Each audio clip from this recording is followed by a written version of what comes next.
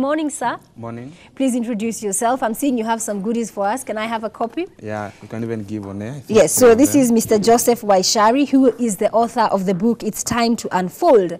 His book is all about purpose, potential, and principle. Yeah. So the 3 Ps. Yeah, the 3 Ps. So tell me, what inspired you first to put it this in hardcover, write a book about it? Yeah, thank you so much also for inviting me. Yeah, I'm Joseph Waishari. The reason why I thought about writing a book is because of what I passed through. Okay. Yeah, I think many young guys are actually looking for something. Why was I created? Because in this generation, we have a lot we can do. There's so much we can do. And one of the things that I came to understand even for my personal life is that I tried to look for why was I created? I tried to look for why did God create me and put me on earth? I did a lot of things, even went to school, read a lot of things, and but I was confused. People think that I was doing well. You know, when you go home, your parents are happy, you're actually making a living, but inside you, you're not fulfilled. People think you're doing well, maybe you're dressing good, maybe you're living well, but actually you are not comfortable. So that is why I sat down and I looked for, why did God create me? Was I created to make people happy? Because I know I was created to be happy. So right. I looked for why, the big why in my life. Right. And that's why, because of those many thoughts, I came up with this book. So let me ask you, when it comes to the 3 Ps, purpose, potential, and principle, what comes first? Do I need to be principled to figure out what my purpose is, then I achieve my potential? So what comes first? What comes first is your purpose. When you answer the question why was I created, it actually will make you be disciplined and will actually help you know your potential, your skills, your abilities. So the first thing that comes first, even the way I've written them, purpose, potential, and principle. Purpose comes first. Why was I created? Why am I this tall? Why am I this short? Why do I have maybe these passions? Why do I like these things? I don't like these things. Those are the things that will actually help you know your purpose. So the first thing I always say is actually please work very hard to understand your why, your purpose. Sorry? So if I look at purpose, and I'm sure a lot of people, probably someone is watching us from home, and anafikiria sina kazi, I did this degree, nimetafuta kazi, nimekosa kila pahali. So how do I find my purpose? How do I stay silent enough to hear that inner voice that tells me you are created to do this? I know I'm breaking it down, I'm making it sound so simple, it's something you can just do in 2 seconds. Of course, it's but very you know simple. It's a bit more deeper than that. This topic has actually been, many people are talking about purpose. And one of the things I came to understand, the things that people talk so much about are the most important things. For example, somebody told me this joke that you cannot wake up in the morning, even a criminal cannot wake up in the morning and come up with a 300-note fake, because it will be very hard to convince people because there's no original. So if people are talking so much about something, it means it's so important. The same way with purpose. It's very easy actually to know your purpose. The way God created us, you know, God is faithful. God is so perfect. He doesn't want us to struggle in life because he's God. So for us to know our purpose, it's very simple. It's something in us, something that actually you love doing. There's this thing you love doing that you can actually, in fact, I say this, if you can move money, if you can remove money out of the picture, what can you do and still be fulfilled without being paid? I like that. Fulfillment. Yeah, what fulfillment. fulfills you? Yeah. I think that's probably, it's a compass to helping you find your purpose. What's that thing you would do and do for free? Yeah, that you feel that you can do it. The things that you do and you don't even know that time is moving. Those things that you can actually, somebody can wake you in the middle of the night and you can just wake up and start doing it. Now, I'm going to put it out to our viewers. If you want to walk away with a copy of this book, it's all about purpose, potential, and principle. Please tweet me at Mr. Mima. Let me know what your purpose is. And of course, it's a book with many pages, lots of wisdom in here as we have this conversation going. And if you have any questions that you want to direct to Mr. Joseph Waishari here in studio, please feel free to call us here at Ebru Television. So let's talk about potential. How do I know that I'm living up to my potential? Potential is more about your skills, your abilities, the resources that God has provided in your life for you actually to fulfill. I talk about unfolding your purpose. Right. Yeah, because many other times we think that we actually need outside resources for actually to fulfill our purpose. But no, more than 80% of the things you need, you are created with them. Right. This is how I put it. If I can go back, this is how I put it. God first of all had a purpose to be fulfilled on earth. Then he created you in mind and even gave you the resources to actually come and fulfill his purpose. In fact, our purpose is his big purpose. And he has divided it into parts and gave us, we as human beings. So the first thing that comes first, it's God's purpose, the will of God. And then he created me and maybe you so that we can come and fulfill his purpose. And so God gave us different potentials so that we can come and unfold our purpose on earth. So for us to actually to know our potential, these are the resources that we don't struggle. For example, there's some things in life like maybe singing. Me, I sing in the bathroom because I cannot sing outside. You know, unasikianga sauti ya kutoa nyoka pangoni. Yangu ya kurudisha nyoka pangoni. So these are things that you don't struggle. There's some things that somebody can do and he has not even practiced, not even gone to school. But the way he's doing them, adding maybe some education, it becomes now a professional. Those are the things. Things that you do, you're just wired to do them. They are just automatic and you don't struggle to do them. Maybe with some small training and small education, you now burst out, you unfold. So potential are the resources that God has created in you. Things that you are wired to do. So that when you know your purpose, you will actually be happy to actually fulfill your purpose because now you have the resources to accompany your purpose. So potential are the things that God, the skills, the abilities. Some of them we can go to school and learn them, but more than 80% God has actually created in us. Now the work is this, it is for us to unfold them. Because the world has a system in them that the world wants us to do what it wants. The world wants us to, the world folds us to do what the world wants.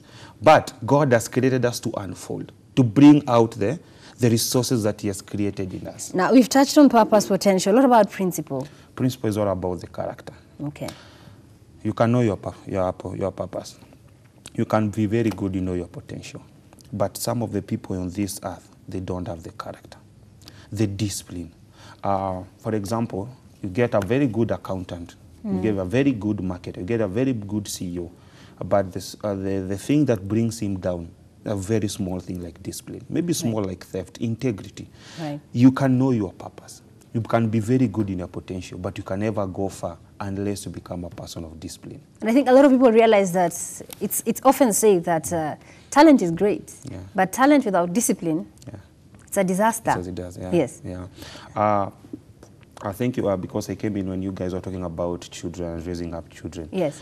More than 80% of actually discipline comes when you are maybe 12 years and below. Right. How are you brought up? What kind of information that goes on in the house, in the family? What kind of programs do you, your parents watch when you're there?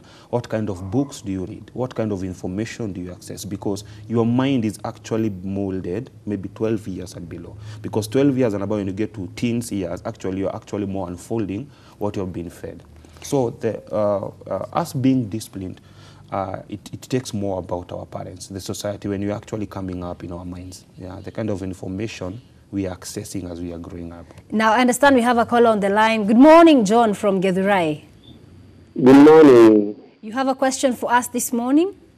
Maswali. Basi tuulize swali yako tafadhali. Swali langu nauliza mgeni. Mgeni, habari ya leo? Nzuri sana. Mimi naitwa John. John. Lakini kulingana na vile na kusikia naeleza ni kwamba mimi labda mbele yangu kidogo nilibidi mimi lakini sasa nilikuwa nataka kujua hivi. Kuna maswali mimi watu wauliza kulingana na vile siku tunajua ndio niko. Lakini sasa ili tuweze kubana maswali ambao watu wananiuliza nikajibu swali kama mtu akiniuliza kwa nini nilizalia hivi na mbona uko hivyo sana watoto. Swali kama hilo kwa mtu kama wewe, labda umekumbana na changamoto kama hizo, utajibuje? Okay. John? What is that? So he's basically asking, sometimes when people ask you, mbona uko hivi, mbona watoto wako hivi, like how do you explain that? In terms of life, like, and I think probably he's coming from a place where some people might aim to put you down. Yes. So how do you overcome that and end up now achieving your purpose potential? Okay, that's a good question, because most of the times, the best resource God gave us is time. Time defines everything. And sometimes you can be reading, you can be working very hard, you can be actually, maybe you have your company, you're actually marketing and nothing is coming. That time that nothing is happening, that is the time to self-develop yourself. In fact, in the book, there's in the second topic about potential, there's that where I talk about self-development. Sometimes you're working very hard and there's no output. What we call output, how you define maybe progress, by maybe how much money you're making, how you are growing, how maybe you are actually growing your business. Sometimes you're working very hard and we don't see what is happening in your life. That is the best time to self-develop yourself, because it will come another time where now things are coming so fast and you have no time to develop yourself. That's where the principle part comes in. Your principles are being tested. So yeah, you actually you have a foundation in your character, because nothing is coming. We don't see, you know, some people actually investing so much because we don't see any growth. I think that's where now the point of instant gratification comes in. Yani when ni kama noodles, unataka uneka kitu dakika 5, ushapata results. We call it the microwave generation. Yes. Maybe our parents, maybe they took more than 10 years maybe to start their companies and their businesses. They're actually making millions after 20 years. Yes. You want to start your company in 2 years and actually make it in life. That is the time you actually grow your character. That you don't see maybe a very big output, but the output is more internal in that season more than external. You're actually growing your discipline, you're growing your confidence, you're growing your knowledge, you're actually becoming now more strong. Now that is the time. People may actually define you like maybe in the wrong career, but you just need to grow with time. Self-development. Yeah, focus more on self-development, focus more on feeding yourself, because it will come a time now you'll actually work more on external. You'll be so busy, even lacking time to grow yourself. So when things are not working and you're actually working hard, something is working.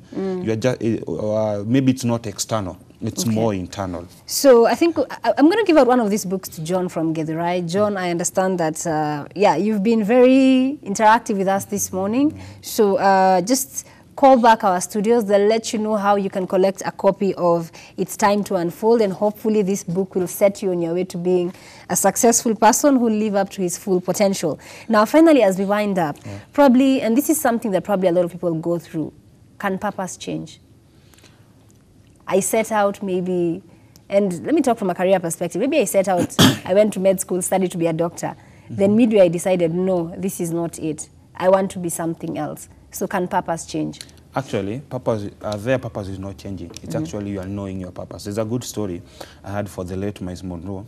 This guy who studied medicine for like 7 years, practices for 10 years. Oh, look at that. And I was using that just as a random example. So this guy studied medicine for 7 years, practices for 10 years, and then it came a time like the county, maybe example like Nairobi County wanted to actually appreciate him, maybe giving a present. So maybe the governor of that place organized a very big party, invited all the delegates, even the president.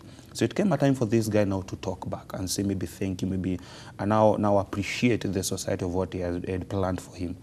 But this guy stepped on stage, maybe did opened maybe his notes, and from that time, the next 5 minutes, he started crying. So people thought it's the emotion, maybe for how happy he was. He cried for 5 minutes, 10 minutes. Now the chairman who organized the event wondered there's something going on. So he went slowly to him and maybe talked to him and told him what is going on. And the only word that came out of his mouth is this: I am tired. I am tired. He said, I'm tired like 10 times. So the chairman took him just aside kidogo and asked him, what's wrong? He said, I am tired of actually being a doctor. This is not me. I'm not happy. Actually, I studied medicine because my parents told me medicine is more lucrative than any other. And he's good at it because he's being recognized. So he said, I am tired. I am tired. So maybe after some few hours, the chairman came and asked him, what did you want to be in life? He said, I wanted to be a DJ. I love music. Now you see, wow, what a contrast. For 17 years, for 17 years, and actually many of the times our parents force us to do some things. Maybe your parent wanted to be an accountant. He was not able to be, so he wants to see an accountant in their children. So he even pays for your school fees. He forces you to go to school. But it will come a time that you feel that you actually, the fake you and the real you, actually, there's a very big distance. Right. And now that is the time actually. And the owner of is it McFry's? I don't think McFry started it when 65 years. Imagine, 65 years. Wow.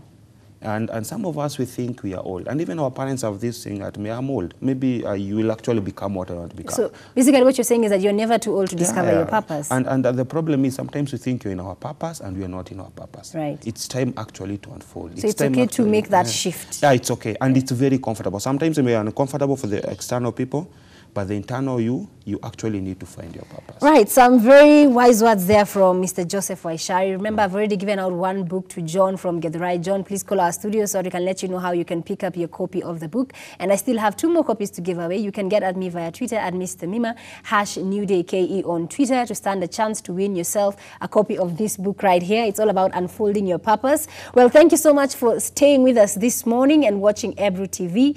I'm going to call it a day right here. I'll be back here tomorrow morning with some more updates for you, some interesting conversations that I hope will help you make yourself better, improve your life. Well, that is it from me, Tamima Ibrahim, and the rest of the crew here from Ebru TV. Please do enjoy the rest of your viewing. Goodbye.